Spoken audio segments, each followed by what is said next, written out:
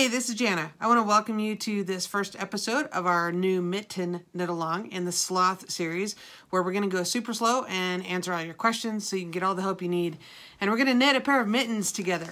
So first, let me say the pattern that's linked below is the world's simplest mitten pattern by Tin Can Knits. It's very straightforward. It's written pretty clearly. I'll go through it with you step by step. And for those of you that want a little bit of a challenge, we're going to put a snowflake pattern on the back of the mitten. So you do a little stranded color work. Now, if you're a beginner knitter or you just don't want to do color work, that's totally fine. I'll make it clear where to insert the color work instructions, and then make it clear how we're just going to straight up follow the pattern for those of you that just want to knit the basic mitten. So don't be intimidated by that at all. It's totally optional. You definitely don't have to do the color work to knit along with me. That's totally fine. So I'll make that delineation clear as we go along. All right, so let's look at the pattern together. If you start and look at the top, there's some, it tells you the sizing right away. It tells you the materials that you're going to need. Now, you'll notice that if you're looking at the pattern with me, she has listed 4 different gauges or sizes of yarn. And so she's written the pattern so you can knit it with fingering, DK, worsted, or bulky or chunky weight yarn. Okay, so and then she's got the numbers, the yardages, and all that worked out for each of those sizes. Now, let me just say there are some variations with that. So, for example, I have some DK weight or sport weight. Sport and DK is super close. So what I'm using for my part of my mitten is this skein of Woolies sport weight, and I have that in 2 different colors, as you'll see. And so I'm following the pattern for the DK instructions, which is the largest size. However, what I discovered when I knitted the first sample mitten is that even though I'm knitting the largest size of the DK numbers, so I cast on 48, I kind of wished I would have cast on 52 because I'm doing the color work, that adds some yarn around the middle of the hand. So I'm knitting it for my kids, so it's okay. It's a little tight on me, but I also have pretty big hands, but it's just right for my kids, for my older daughter who's 15. So the only reason I bring this up is that if you're going to do the stranded color work with me, be mindful that when we begin the color work on the portion of the hand that we knit the snowflake, it adds some thickness. So you may want to cast on a size up from what you normally would if you're going to do the color work with me. If you're just going to knit it straight up plain, then just follow exactly what she says as far as gauge, needle size, and all that. Okay, so she suggests 2 different needle sizes. I'm using a US size 3 and 5 because you cast on and knit the ribbing at the cuff at the bottom with the smaller size needle, and then you switch to the larger size needle when you begin the hand portion. So be mindful of that. Okay, and we're going to start off by using the long tail cast on and doing the 1x1 ribbing for the cuff. All right, let's get to it. I'm using the long tail cast on.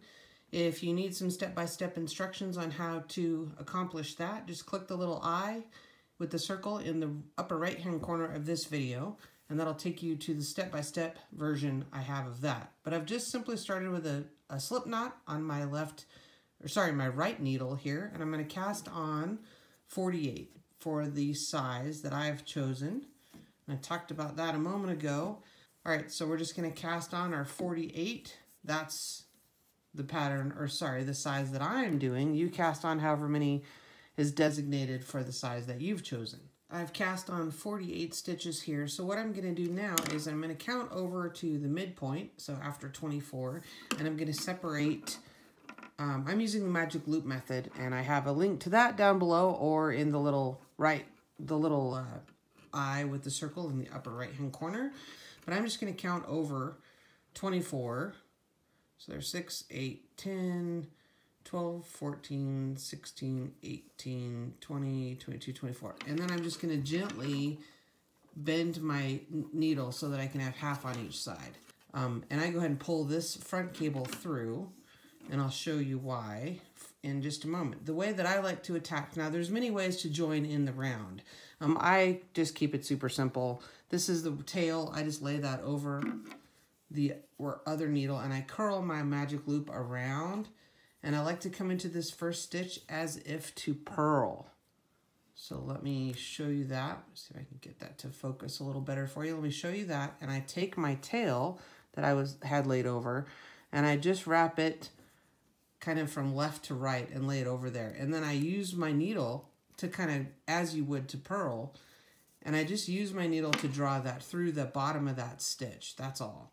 And then you know what? I just tie a knot. I just tie a square knot in here because this is a mitten, and particularly if you're knitting things for kids, you want it to be durable.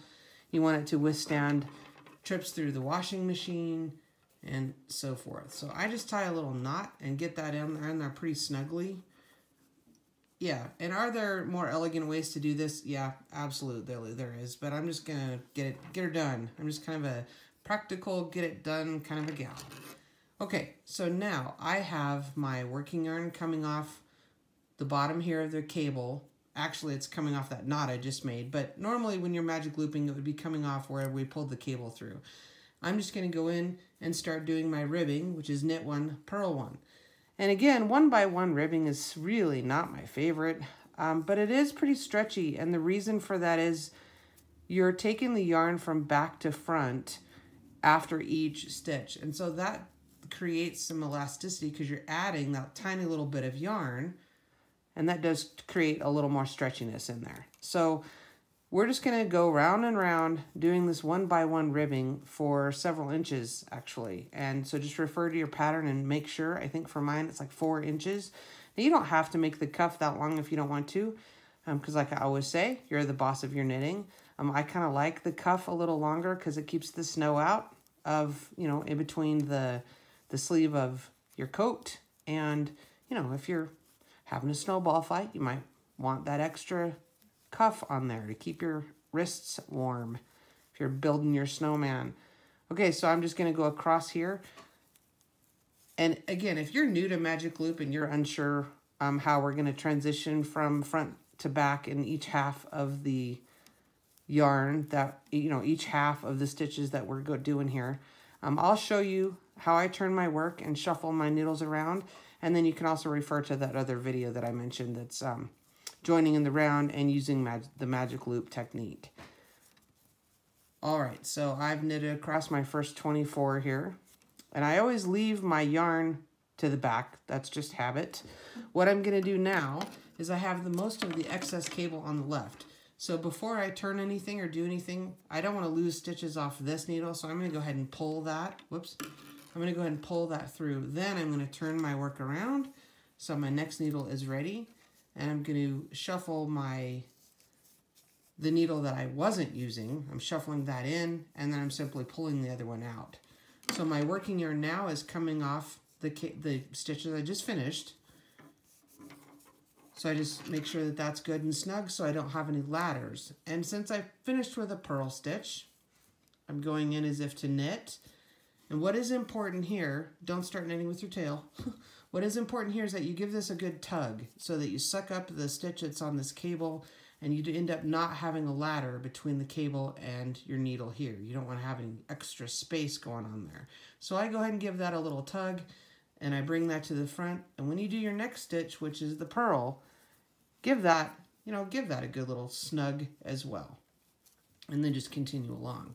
So we're going to do this 1x1 ribbing for several inches.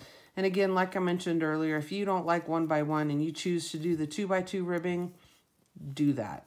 As long as it's a multiple of 4, it'll come. Your cast on stitches are a multiple of 4. It'll come out just right.